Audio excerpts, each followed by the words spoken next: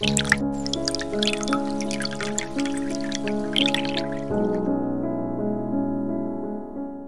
niña tenía su propio palacio. Comía en vajillas de oro y echaba de menos a su osito de peluche. Pero detrás de ello había una profunda tristeza alimentada en el alma de la princesa Leila Pahlavi desde 1979, año en el cual fue depuesto su padre, el Shah de Persia. Era como un emperador. Le tocó abandonar el trono de la legendaria Persépolis, no habiendo de otra sino huir al exilio. Una situación muy difícil, pero que supieron solventar.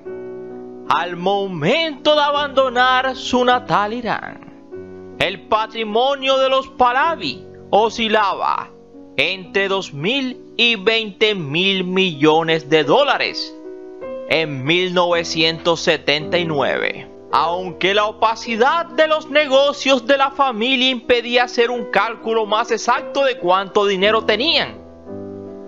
Pero de lo que no cabía duda era que se trataba de una cantidad muy respetable. Durante muchos años los Pahlavi estuvieron acumulando riquezas en el extranjero a través de la Fundación Pahlavi. Bajo esa denominación aparentemente filantrópica se encontraba un holding financiero que tenía inversiones en empresas de todo tipo, desde automovilísticas como Mercedes-Benz a constructoras, sin olvidar hoteles de cadena o empresas de alimentación. Una bonanza que garantizaba a los Pahlavi una vida sin preocupaciones durante varias generaciones, incluso después de la partida del patriarca Mohammed Reza Pahlavi, el Shah. Partía un 27 de julio del 80 en el Cairo, Egipto, a consecuencia de un cáncer.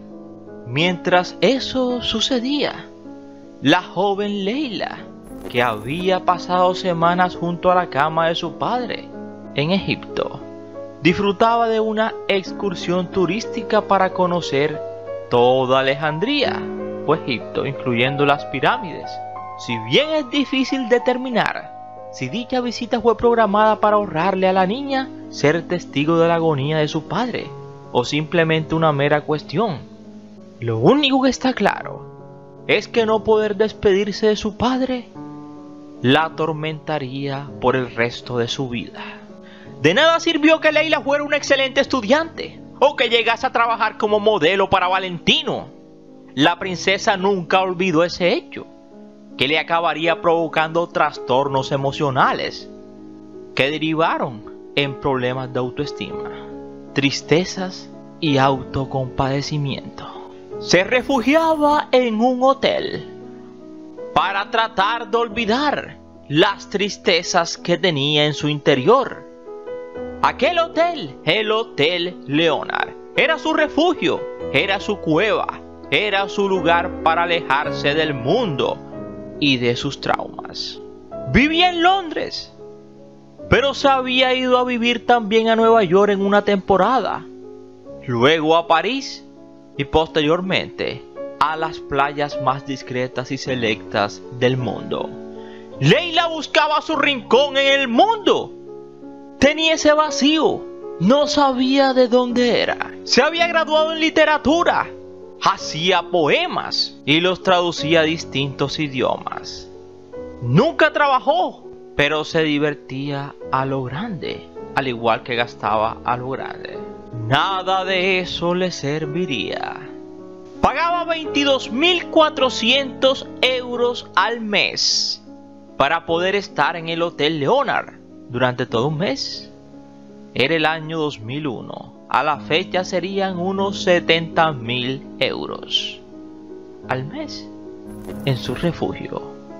Y precisamente allí sería encontrada el día 10 de junio del año 2001 en una de las habitaciones del hotel en Londres, a causa de los excesivos remedios que se había tomado. Tenía solo 31 años y no tenía novios, ni dejó hijos. Leila Pahlavi. Así que si quieres saber más, te invito a que te sientes, a que te relajes y que disfrutes del siguiente video. Somos 007 Arnivideos, tu mejor opción, y gracias por preferirnos. Recuerda que cada día somos más y que tú eres nuestra estrella. Mis estrellas. Y no se les olvide suscribirse, compartir y darle like. Mis estrellas.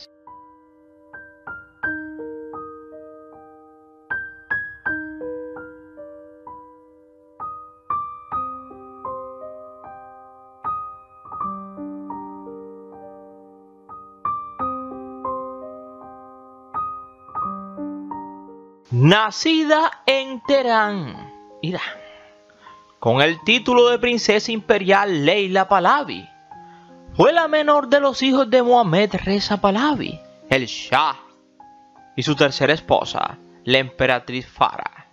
Los títulos y privilegios de la familia imperial fueron abolidos por decreto.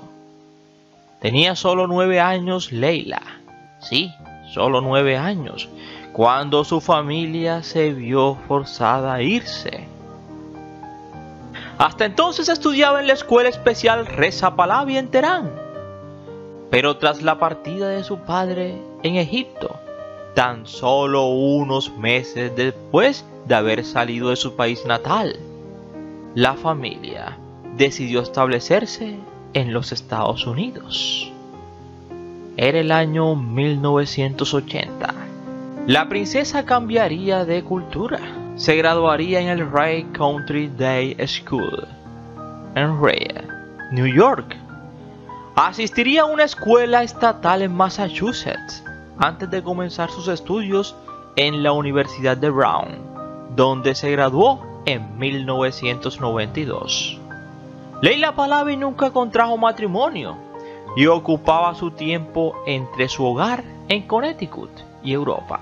Nunca trabajó, a pesar de tener la titulación en literatura en la popular Ivy League Brown University, el tradicional feudo de los Kennedy.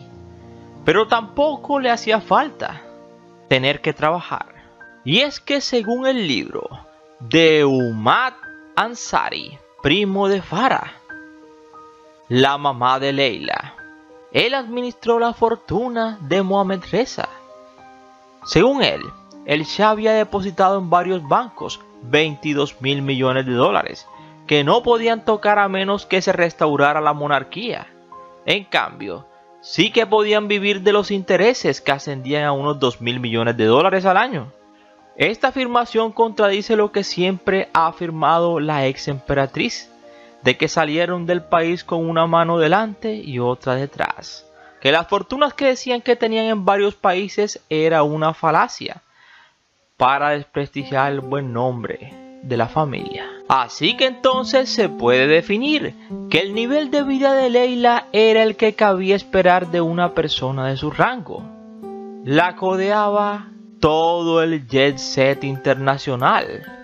Cuando quería se iba de una parte del mundo a otra. Podría ser Nueva York, o quizá París, o quizá Londres. Se preocupó por ayudar a los más indefensos, pero aquellas inquietudes no eran suficientes. Como ella misma llegó a decir, soy frágil porque soy transparente y sincera. Su madre se había establecido en París, ciudad elegida, para pasar el resto de sus días, mientras que cada hijo tomaba un rumbo en un lugar distinto del mundo. Sin embargo, su dolor interno, sus tristezas nunca acabarían. Frecuentaba a su galeno de cabecera. Él le recetaba siempre remedios para calmarla. Sin embargo, esta princesa, titulada por algunos medios como la princesa de las 1001 noches, nostálgica de los picos nevados, del rocío matutino y de las vacaciones en la isla de Kish, en el Golfo Pérsico, de los jardines de rosas de Shiraz y de una infancia privilegiada, vivida de palacio en palacio, cabalgando en la playa con papá, al que podía ir a buscar en plena reunión de trabajo en su despacho. Sigo siendo de allá, decía ella, como si nunca hubiera abandonado su natal país. Sus recuerdos la hacían sufrir. Se deprimió mucho durante todos esos años. Y lo peor era que esa tristeza nunca parecía terminar. Una combinación de soledad, desorientación y nostalgia. Su final llegaría el 10 de junio del año 2001 en una habitación del Hotel Leonard. Hotel donde pagaba mensualidad de 22.400 euros para poder estar allá, ir, salir cuando ella quería. Era habitual en el hotel, todo el mundo la conocía, en el Hotel Leonard. Allí era donde ella trataba de huir. Su madre, con una carta, le comunicaría al mundo en 2001 que con tristeza debía anunciar la partida de Leila Pahlavi. No envíen flores. Si lo desean, mejor colaboren con los niños necesitados del mundo o cualquier institución de caridad. Ese fue el mensaje de Farah Diva, la madre de Leila. Tristemente, los problemas para los Pahlavi no terminarían. Una década después de la partida de Leila, la princesa triste, cuando parecía que la familia había conseguido superar el duelo, la tragedia volvió a golpear a los Pahlavi. El hijo menor del Shah, Ali Reza, partiría en su apartamento de Boston.